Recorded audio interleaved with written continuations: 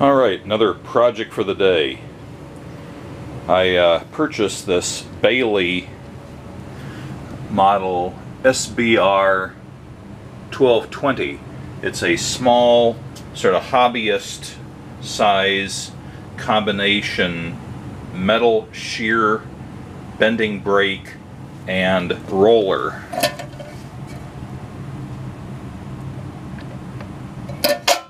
And in order to be effective, I really need to bolt it down to something. It has mounting feet, obviously, and I don't really have a good space. I'd thought originally to mount it to the workbench here, but it would be too tight between my belt sander and my drill press and wouldn't allow me to do any outsized stuff on there. Anything that would hang over the drill press, for example, would hit the tool. So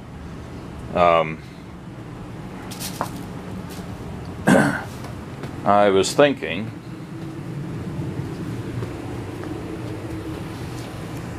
so people who have seen my basement workshop video know that I have this bench here, which is currently just storage for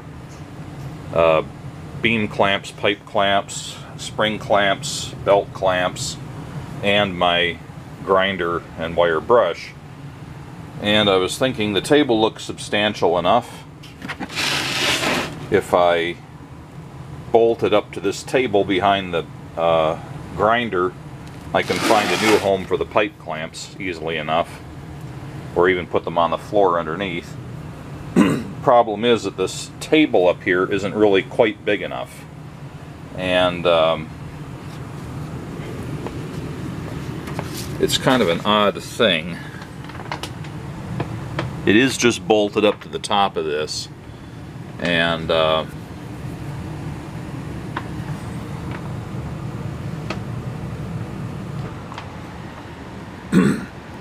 think I can easily enough put a new tabletop on this that's a little bigger, and thereby able to support the overall combination of the new tool and the grinder.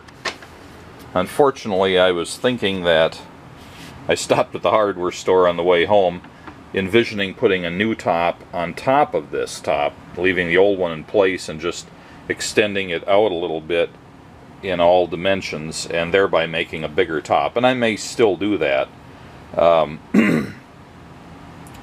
But I could also just bolt a new board on top of this in place of the old top. That's also very doable. I kind of hate to lose the little scale that's on here, but really for that I could just bolt a cheap metal ruler on top of the new table and get pretty much the same thing, because I do use that from time to time doing certain types of grinding. So I think the first thing to do is get some plywood. So I've determined that the new tabletop size I need to accommodate the bench grinder and the new machine. For the new machine part, it's going to be 22 inches wide and at least 16 inches deep, and the bench grinder, still going sideways, needs 13 inches. That adds up to 35 inches. So 35 inches by 16 inches is probably a good size for the tabletop. I was hoping I had some 3/4 inch plywood, but all I have is some leftover stuff that's roughly 1/2 inch from some of my other projects, like my cart for the copy attachment for my wood lathe, and also the wood lathe chisel holder. So I have enough wood left over from that to make this. And so I've got a couple pieces cut out here of the same size, and I had been trying to get 3/4 of an inch. These things are a bit less than the desired thickness, or half the desired thickness, so it ends up being roughly 7/8 of an inch, so slightly more than 3/4 of an inch, and that's fine. I think that tabletop will be more than adequate. I was a little worried that one thickness by itself might be just a little too floppy. So sort of on a whim, I've decided to just throw a little glue between these layers. Can't hurt, probably isn't really necessary. They're going to be all bolted together.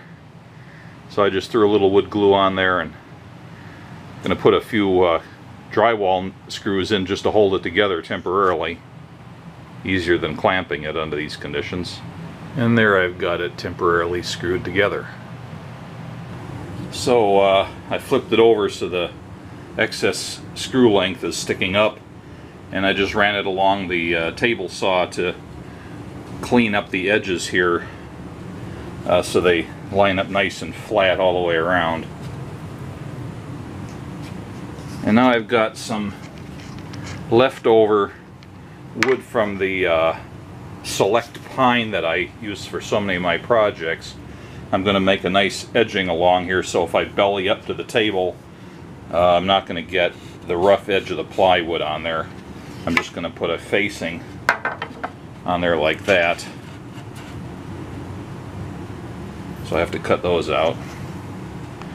And now I've got the edging around the sides. The plywood, because I was sawing it crosswise on my table saw with the wrong kind of blade, chipped out a little bit on the surface area. So just to smooth it out, I threw what I had left of 2 different tubes of wood filler on there. So when I give it a quick sanding, it'll look a little bit better. So I need to let this set up for a few hours. And now the glue is dried. I've given it a quick sanding, and 1 coat of varnish is all it's going to get probably. As usual, since it's below freezing outside, the basement's not all that warm, and I've got my usual reciprocating heater fans going.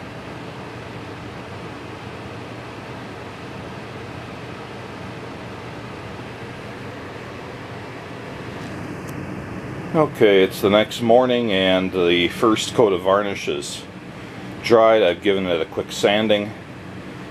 Now I have to figure out where the drill holes need to go for the T-nuts that I'm going to install. And I've figured out a good position for the machines. I'm just marking their mounting holes now. And I flipped the table over and marked the outline of the smaller bench tabletop. And now I've got the table upended. My goal here is to drill through the metal frame and use that as the basic mounting. So it's not just through the medium density particle board that comprises the table. I don't want that to be the structural element entirely, so I'm going to go through the sheet metal here as well. So I'm going to mark the holes for that. And now I've got the pilot holes for the 4 holes going in to mount this table to the bench. Alright, my plan for mounting all this stuff. This is the original tabletop. This is the larger bed that I've just made.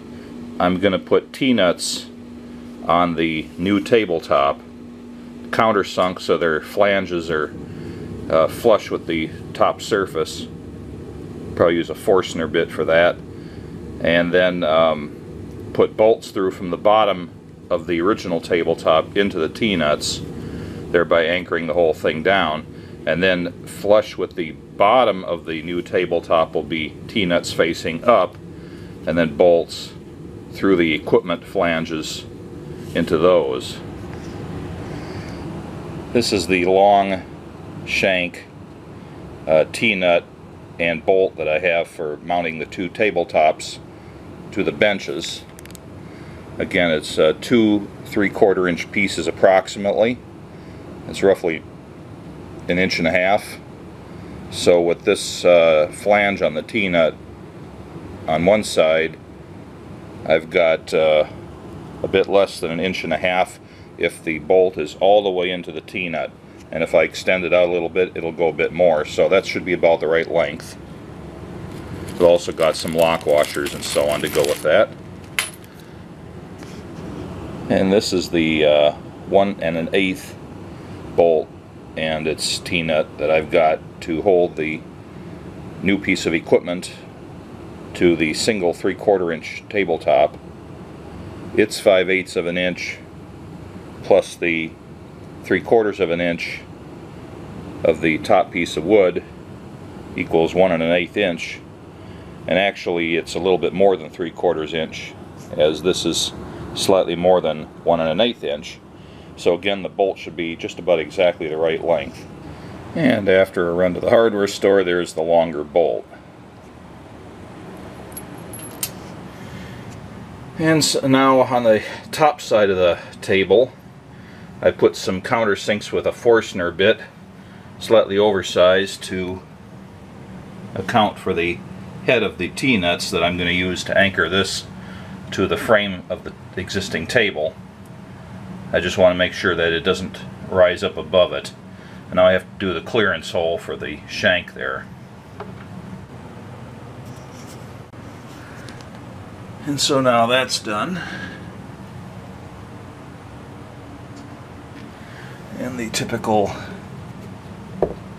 bit should go in there pretty well with clearance. You just have to drive it home. And so now the T-nuts are in for that.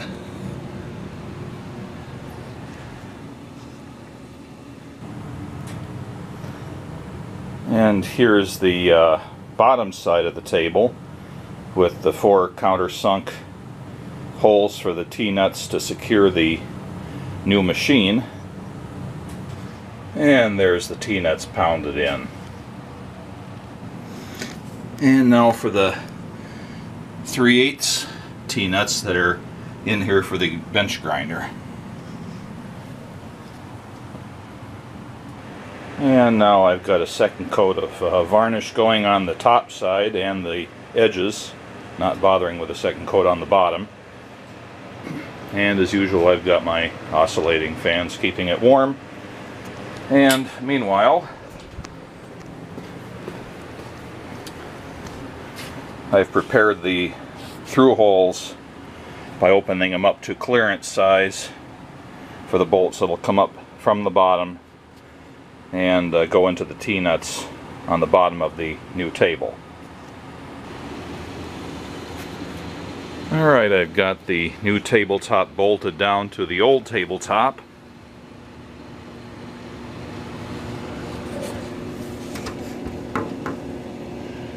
Using a lock washer and a flat washer, going through the metal frame up through the original tabletop and into the T-nuts on the top. They go about halfway up. I could have used the next longer screw, but it would have protruded through and I would have had to cut it off. So I thought this is better this way.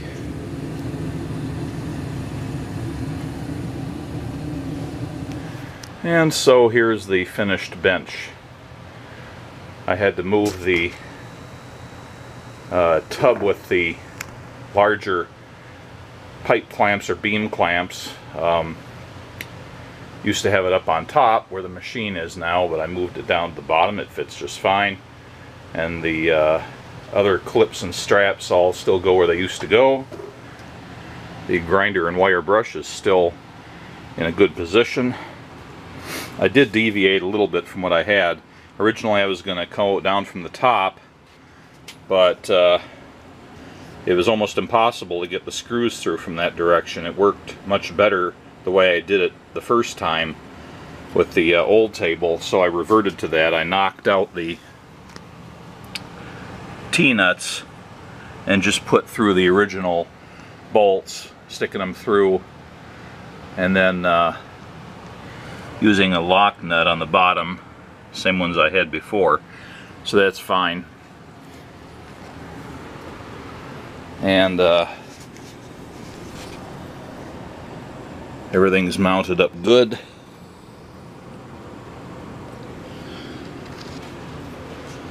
And This is, as I mentioned before, a Baileigh SBR-1220. I think a similar one is sold by another brand or two. It has a set of rollers on the top. I haven't really used the machine yet. It needs to be set up yet. And then it has a bending brake down there.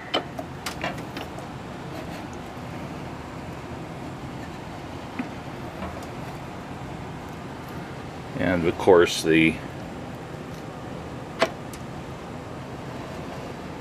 shear.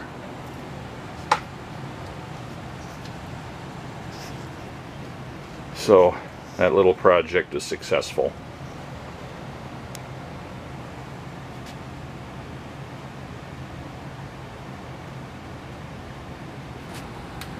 So here's a bit of an overview of the machine, which is a shear-brake-roller.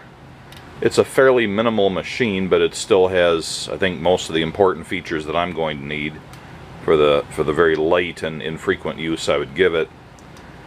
It starts out with a shear down here to shear sheet metal, as the name would sound, and then right above it, it has a bending brake with removable keys, which allows you to fold up box shapes. And then on the top is the rollers, the slip rollers, for bending sheet metal into curved shapes.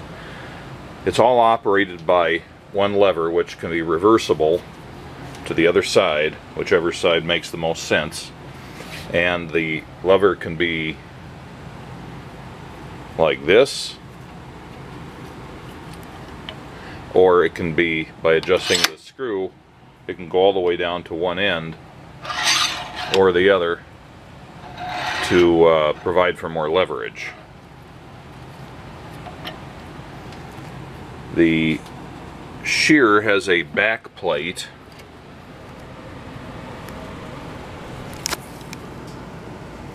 here, which can be adjusted in and out.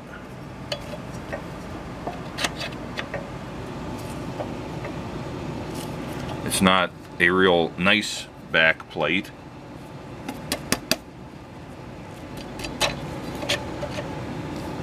Takes a bit of fiddling to get it adjusted, because the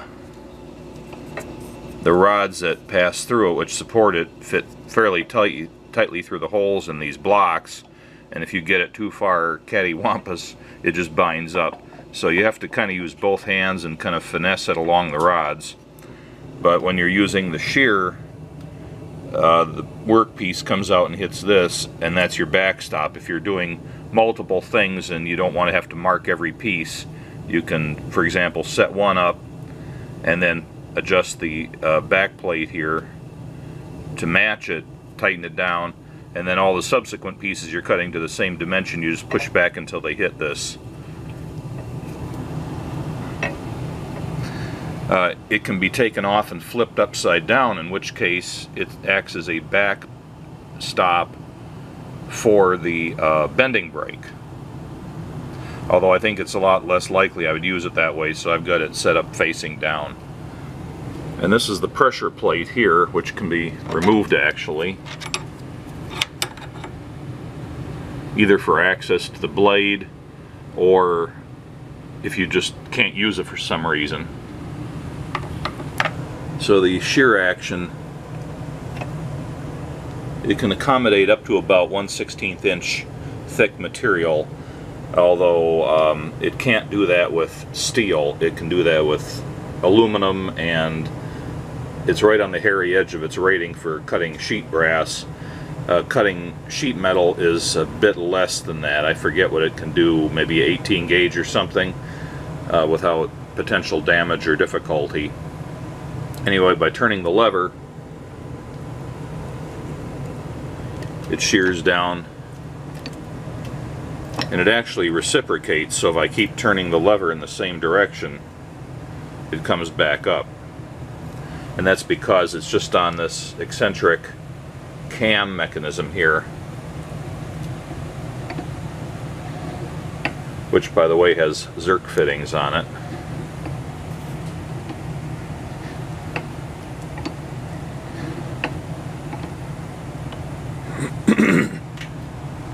with the pressure plate installed,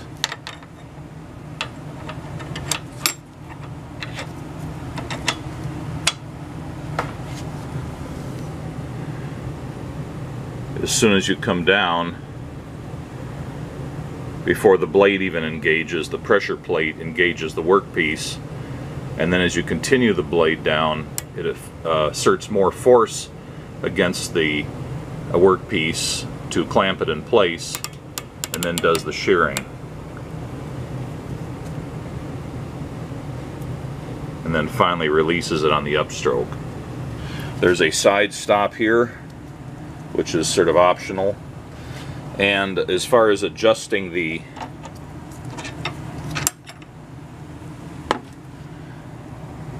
fit of the blade, or the engagement of the blade, there are these two large Allen head bolts here, which if you loosen those a little bit, then a screwdriver can turn these adjustments here and here, and that moves the whole table here in and out so as to best engage the blade. And ideally it should have essentially zero clearance like this. But if you take the blade off and get it sharpened, you might have to adjust it in, and maybe under certain other conditions you may have to back the whole thing out a little bit. And these bolt heads can be finger adjusted to determine the distance from the bed here of the pressure plate when it's in the full up position. And ideally it's supposed to be set for about 1/8 of an inch clearance when it's in the full up position. These couple of bolts here can be adjusted to determine how freely the shear plate moves up and down, but obviously it shouldn't have any wobble to it. So it's factory adjusted, and it seems to be appropriate at this point. Moving up, we have the brake, and the top part of the brake remains fixed, the part with the fingers, and then the channel is the part that moves up and down with the machine.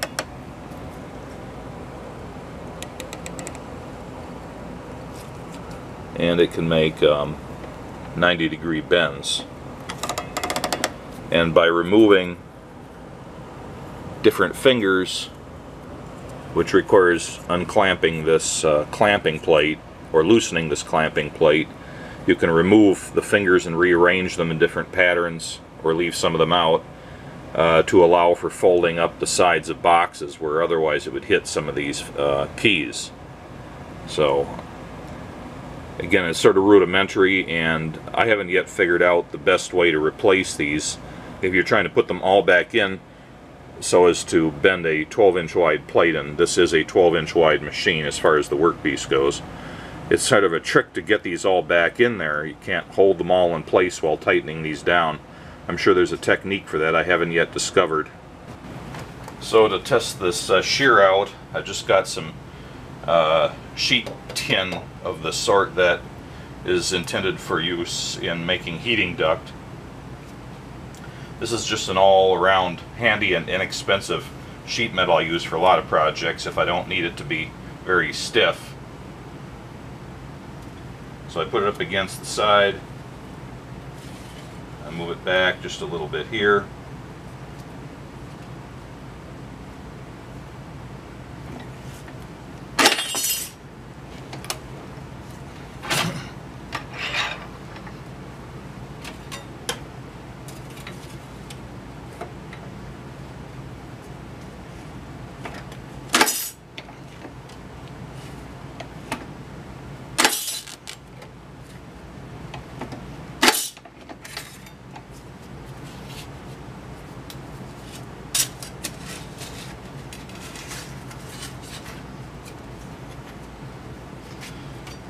And there's my cut pieces. Moving up to something that's probably about I don't know, it's probably a little bit less than 1/16 of an inch aluminum.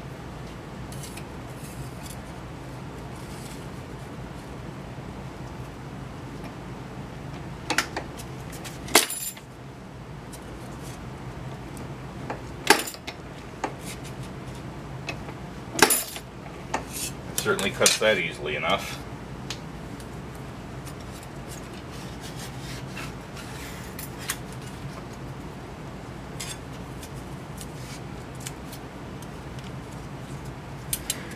And finally, I've got some 0.05 inch thick soft tempered brass sheet, which would be about the maximum for this machine.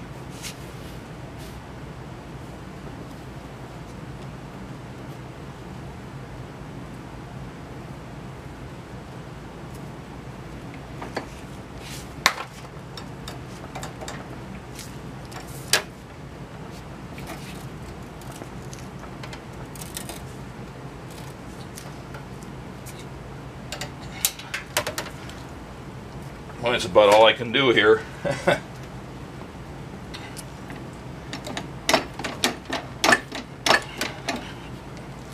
Well, I can't actually get it to cut it. It's just a little bit too much for this machine.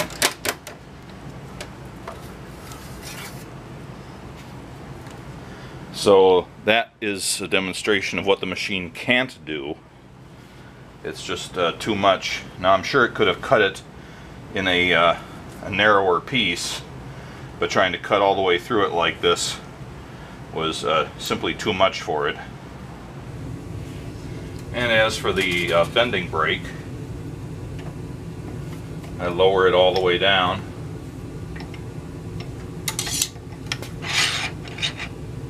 Move the handle up to the other side.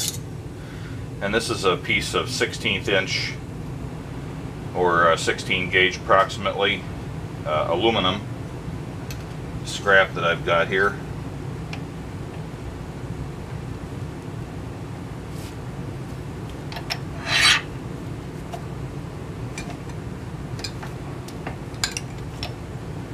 So there, it's got a nice 90-degree bend in it.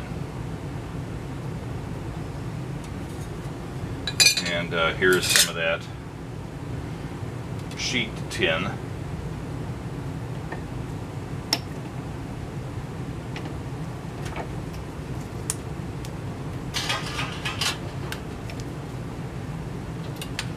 I really needed to hold that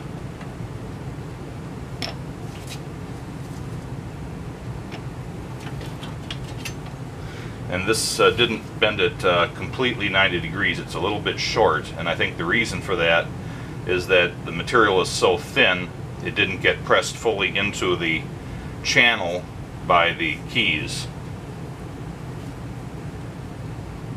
Although with material this thin, once the bend is started, it's just a simple matter to bend it by hand along the same line, and now I've got a nice 90 degrees, so that's workable.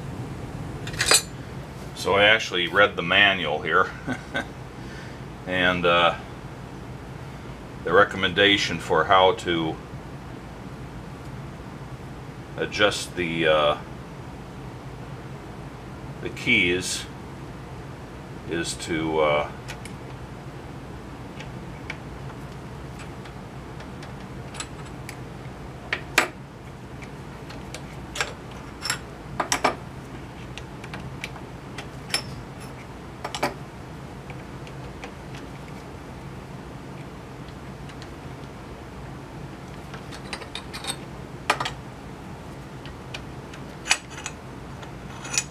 so all the keys are out now, and it recommends with the bar lowered all the way down, its lowest level, to lay a thin strip of wood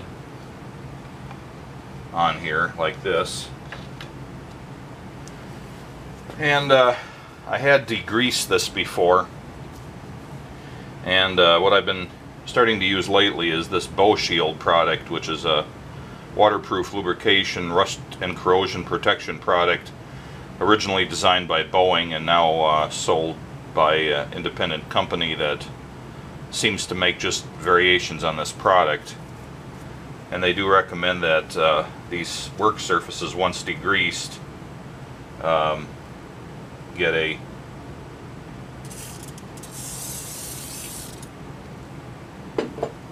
treatment of the product.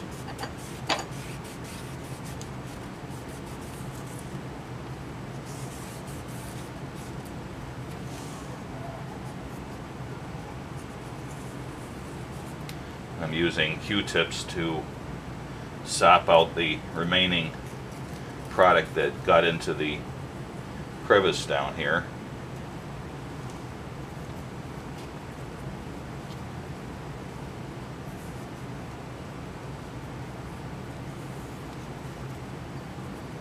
Shouldn't have to do this too often.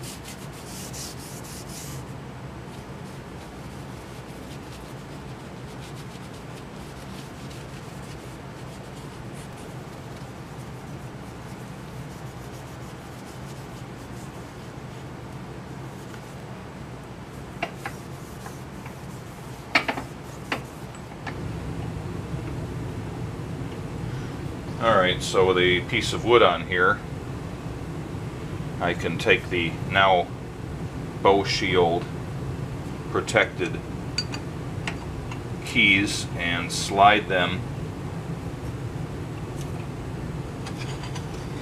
in like this, and the piece of wood holds them up enough that they don't fall back out.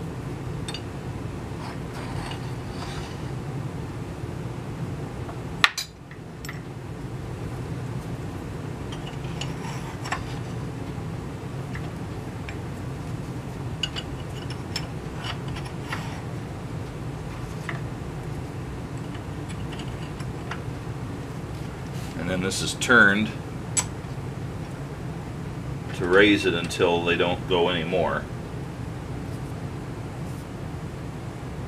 Oops. Somehow I managed to put in one of them upside down.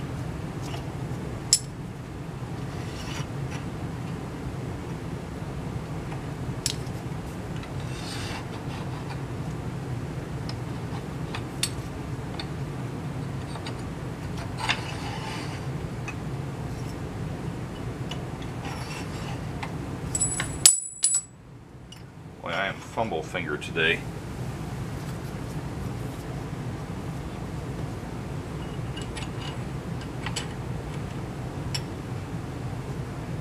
Alright, so now we raise those up till they're firmly seated in there, and then turn the screws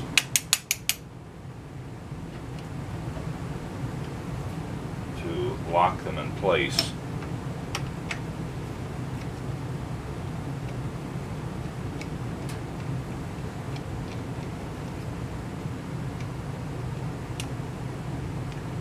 I don't go all the way down, it's just enough to keep them from wobbling at this point. And then I tension it up a little bit more to make sure they're firmly seated, and snug these bolts down.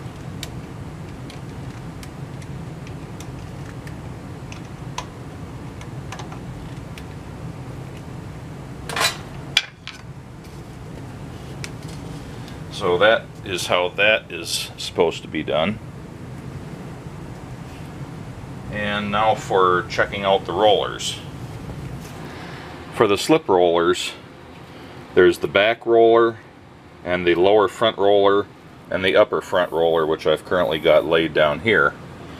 The two front rollers are gear driven off their right side, and they engage each other so they both turn in opposing directions, and they're driven by the same crank that drives all the other operations on the machine. The upper front roller can rise up and down in this slot. It has a pair of bearings on it like this, and that can be tightened or loosened by adjusting these screws.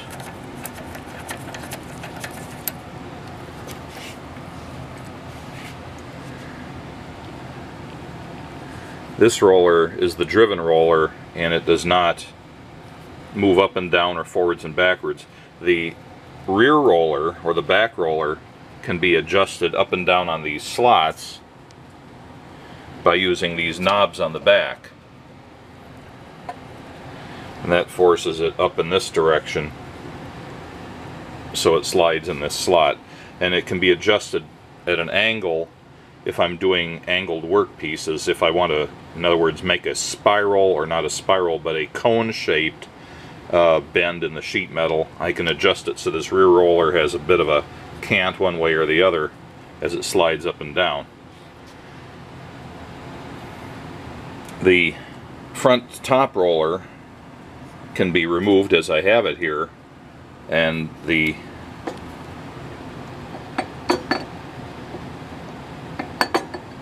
it goes in like that, and then this side swings into place, and by adjusting this little nut here, this flange rolls into place like this, locking the roller into place so it can't come out. And then both rollers turn. There's a certain amount of slop in the upper one, which can be taken out by adjusting down the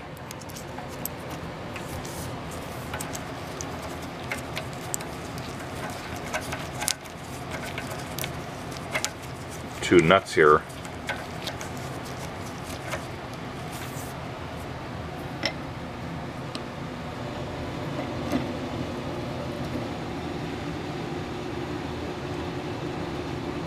The first adjustment in rolling is to try to stick the material to be rolled in between these. Okay, so I've got the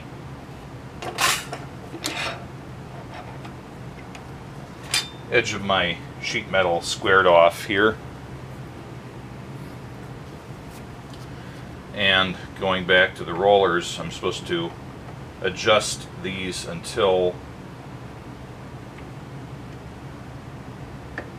this workpiece just fits through. It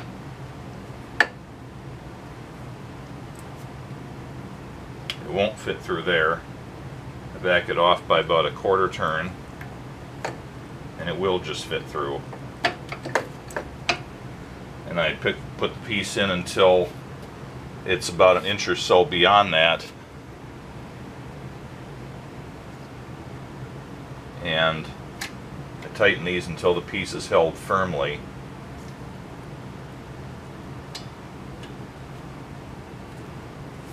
And I take it back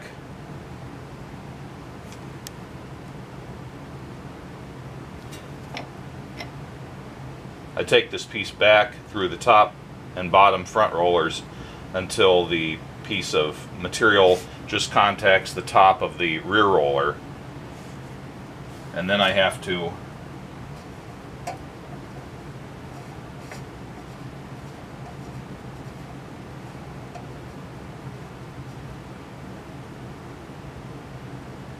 adjust the rear screws until it's just starting to bend the piece up there. It's a little hard to visualize, so I'm just leaving the camera where it is.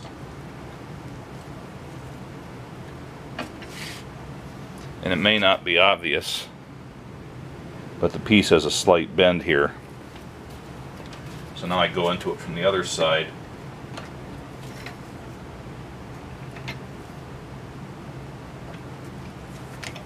And give it a pre-bend as well.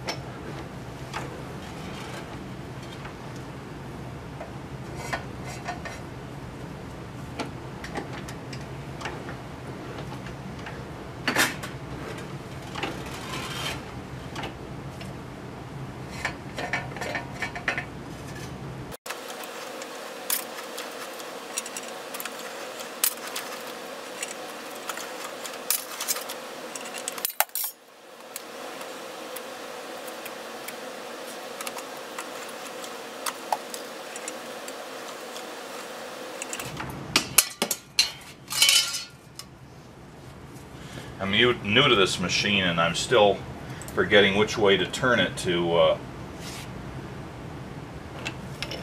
get it to roll in the direction I want.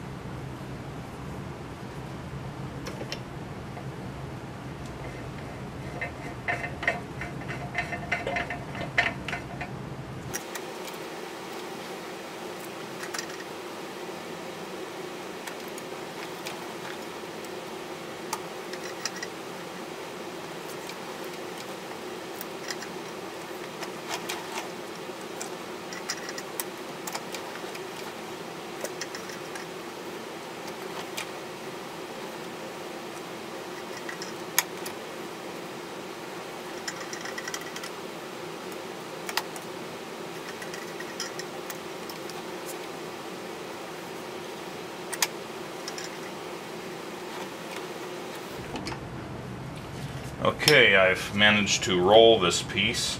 I didn't get the adjustments quite right, so it's slightly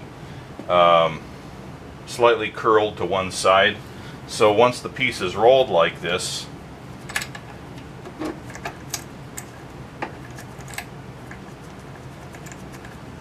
these screws are turned all the way up.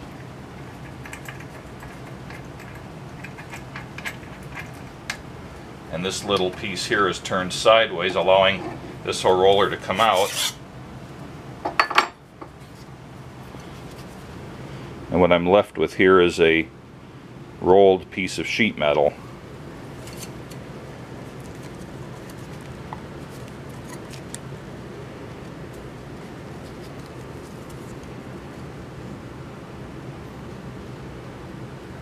So the machine basically works.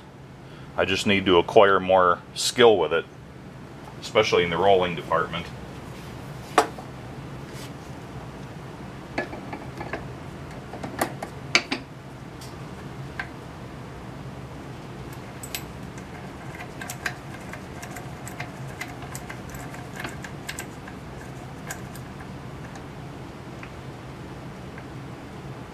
And when the rollers are not being used, this cover comes down and protects that area.